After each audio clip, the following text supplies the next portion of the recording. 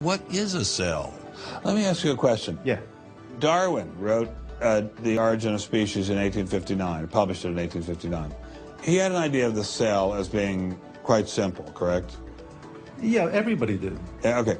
If he thought of the cell as being a Buick, what is the cell now in terms of its complexity by comparison? A galaxy. If Darwin thought a cell was, say, a mud hut, what do we now know that a cell is? More complicated than a Saturn V. So what is in a cell as far as we know now? A world that Darwin never could have imagined. I needed someone who could give me a glimpse into this world. So we went to molecular biologist Doug Axe. Think of a cell as being a nanofactory, a factory where, on a very small scale, digital instructions are being used to make the components of the factory. Here we have the famous DNA double helix. You can see the two helical strands that are intertwined and wind around each other on the outside of the molecule. This is the material that stores all of our genetic information. In higher life forms, this will be the equivalent of something like a gigabyte of information stored in the molecules that form the individual chromosomes, all packed within the nucleus, which is a tiny fraction of the entire cell size. So what does DNA do? Well, the information in DNA ends up providing the information for sequencing the amino acids to make protein. We have information in a one-dimensional form that provides the information for a three-dimensional form.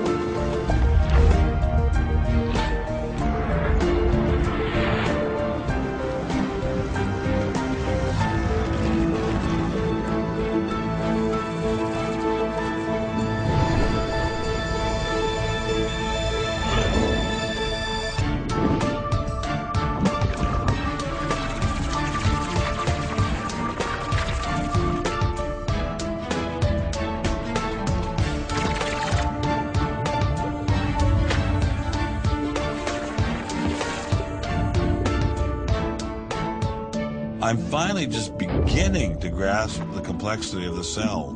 Are there systems within the cell that go well beyond Darwinian evolution? Some type of cellular technology that drives adaptation, replication, quality control, and repair?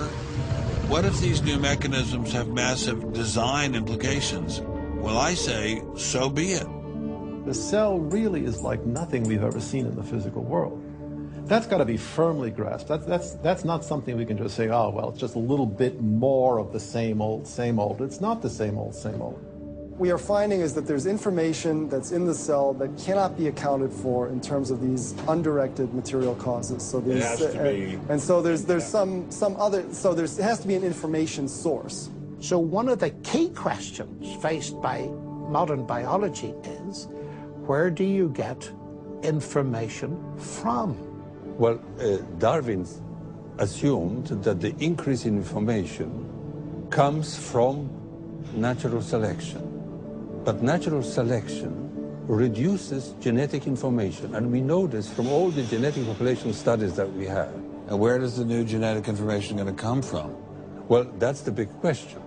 So when we find information in the DNA molecule, the most likely explanation is that it too had an intelligent source. I mean, we need engineering principles to understand these systems, okay? I mean, it's only because of our advancements in nanotechnology that we can even begin to appreciate these systems. But using intelligent design didn't seem to stop the scientists I spoke with, so why all the controversy? Suppose we find, simply as a matter of fact, that our scientific inquiries point in one direction. Which is that there is an intelligent creator. Why should we eliminate that from discussion?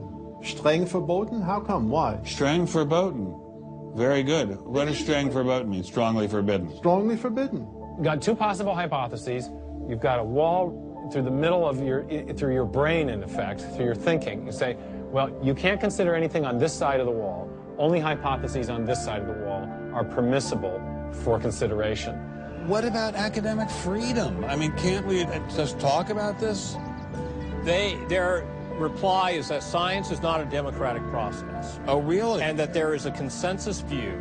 But wait a minute, we are to subscribe to the wait a second, view. but Darwin challenged the consensus view, and that's how we got Darwinism.